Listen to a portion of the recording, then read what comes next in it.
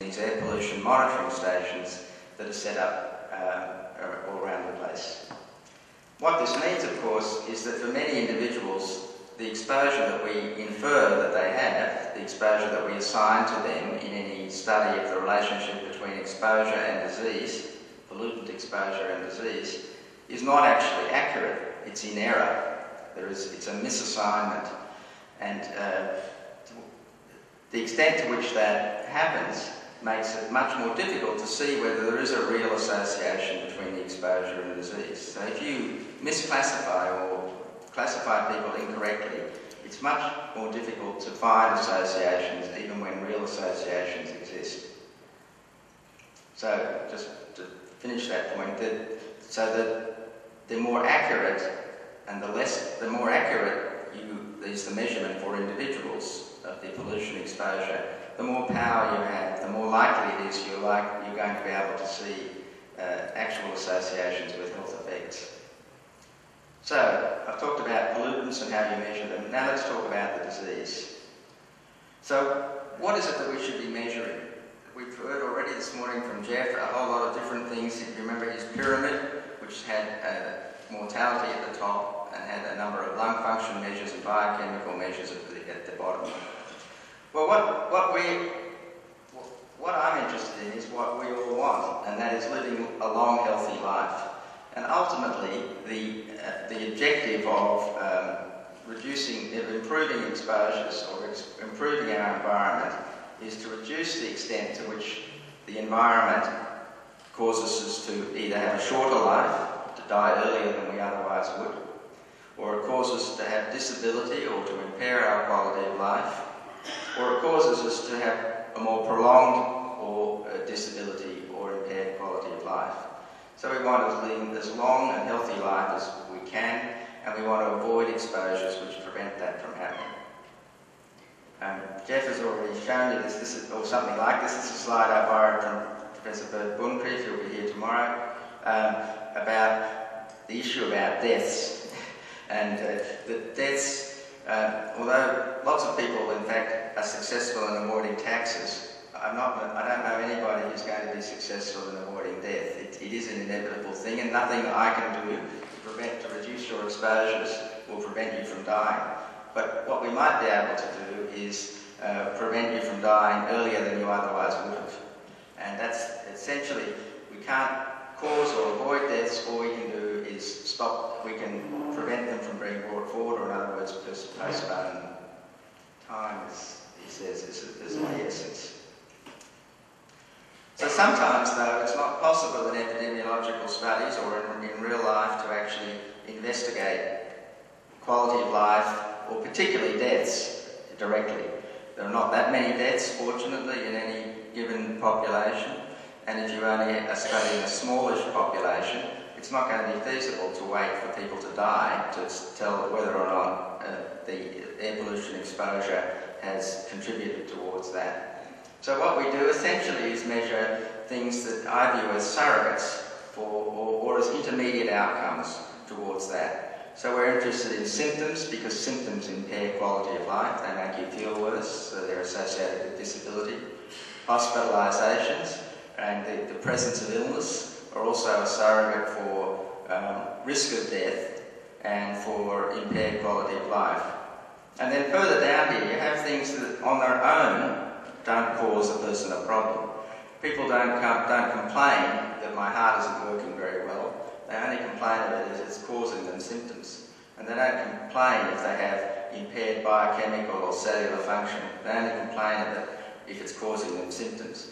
But we know something about the relationship between function of the heart and the lungs and biochemistry and cellular tests.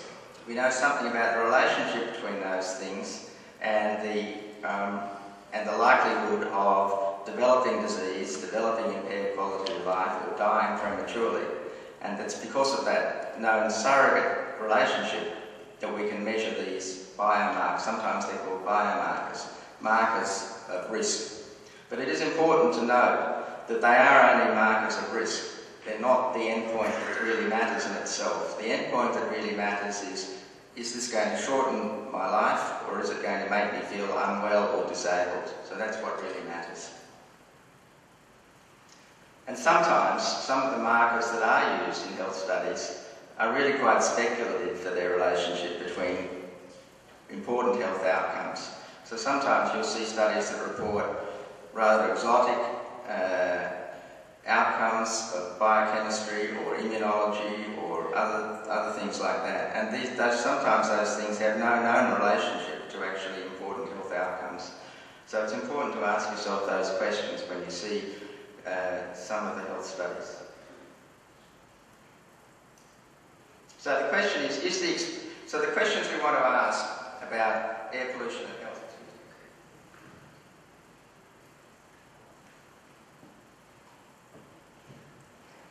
When we ask ourselves about air pollution exposures and disease is whether the air pollution exposure is causing the disease or the adverse health outcome. First of all, are the two associated?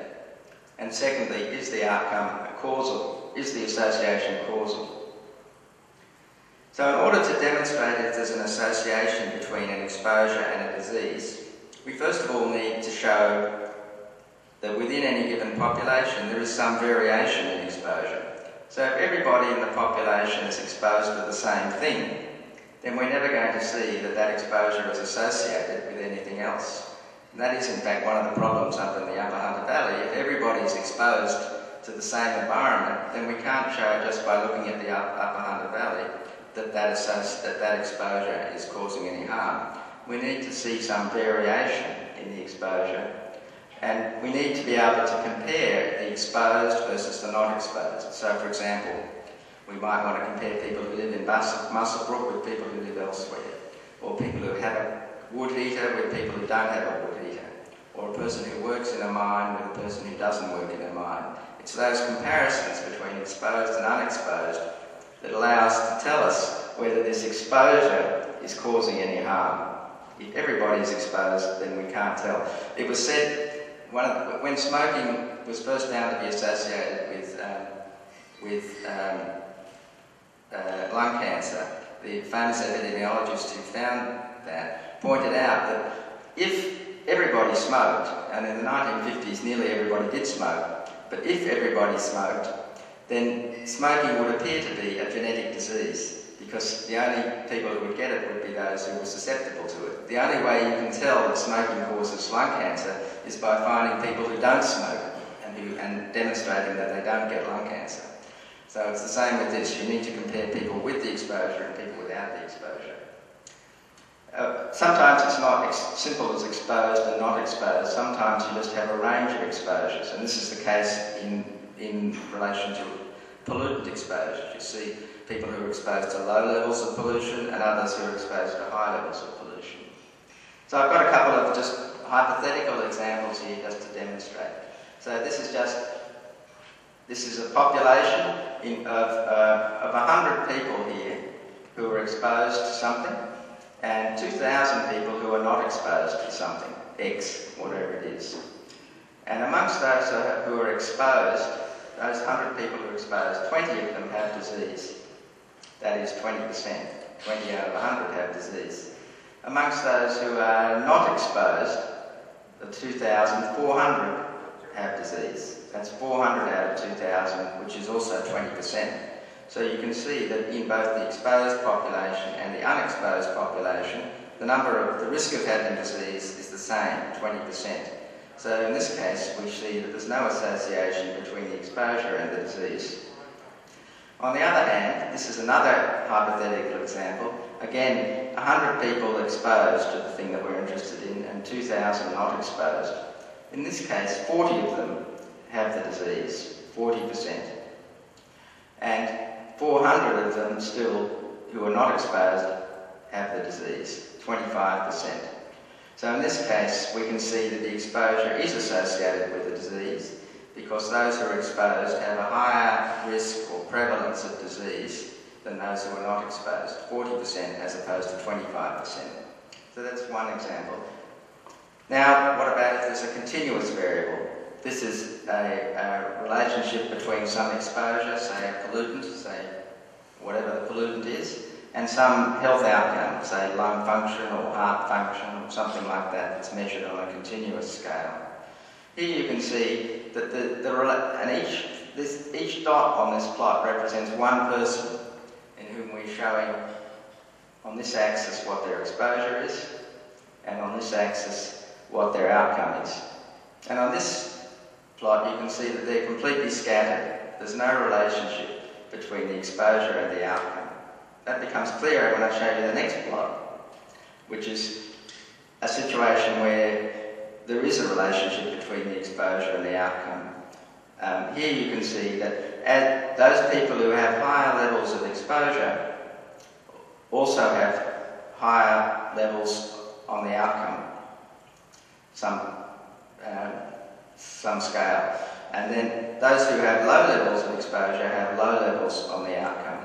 So here you can see that there is a relationship, and it can actually fit a line through these which describes that average relationship. Not everybody sits perfectly on that line, but they're scattered around that line. So you can see the difference between this one, when those who have low levels of exposure are just as likely to have high or low levels of the outcome, and those who have high levels of the exposure are just as likely to have high or low levels.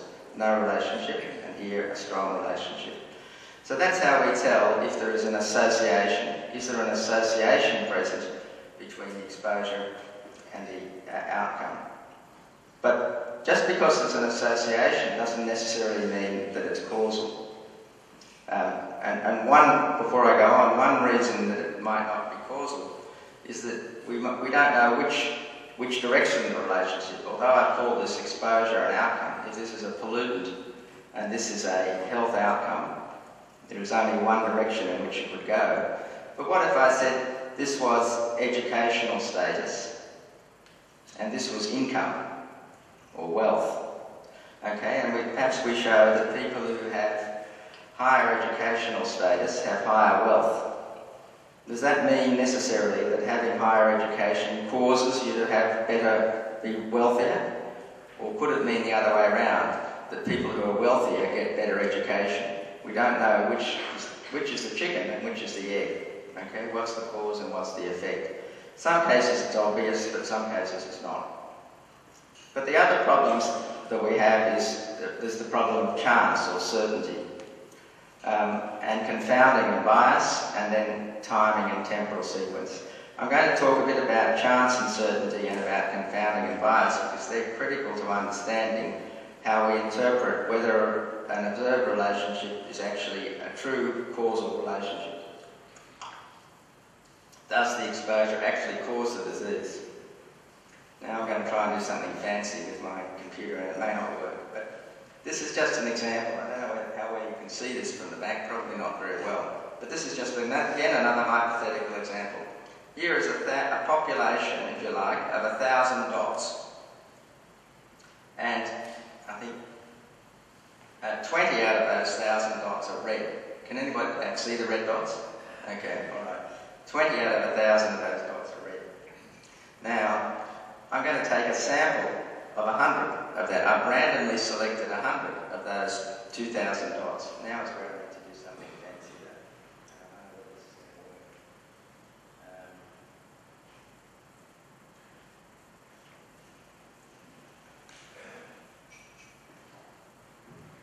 So you can see it so well, but anyway, I'll just try. So this is a sample. It's harder for you to see. Here, in this case, you can actually, this is a sample of 200 dots, and 3 of them, or nearly 3%.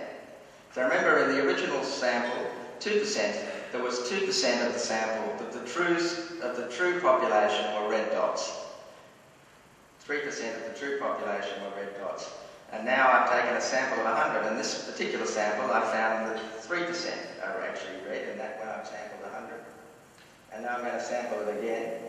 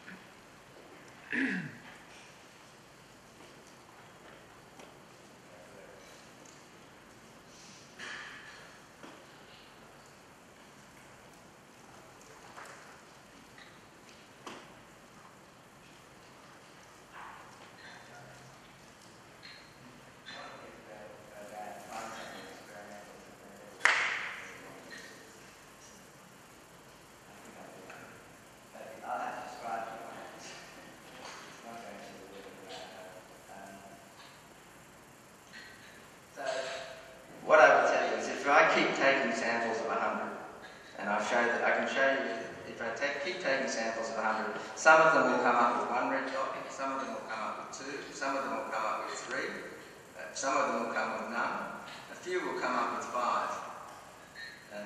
In other words, every time I take a sample, the prevalence of them might vary between 0 and 5%. Most of them will be centred around 2, but a lot of them will be less than that. And if I take small samples, like 100 out of this population, I have a good chance of finding the wrong answer. The right answer is 2%, because I know that in the whole population there is 2%. But if I take small samples, I have a good chance of getting the wrong answer, of just getting, not getting 2%. If on the other hand I take a sample of 500, then 500, I should get a prevalence of 2%, and when I keep taking samples of 500, much larger samples, although they won't all be exactly 2%, they will be much closer to 2%. They may be 1.8%, they may be 1.9%, 2%, 2.1, 2.2%, so they'll be much closer to 2%. The whole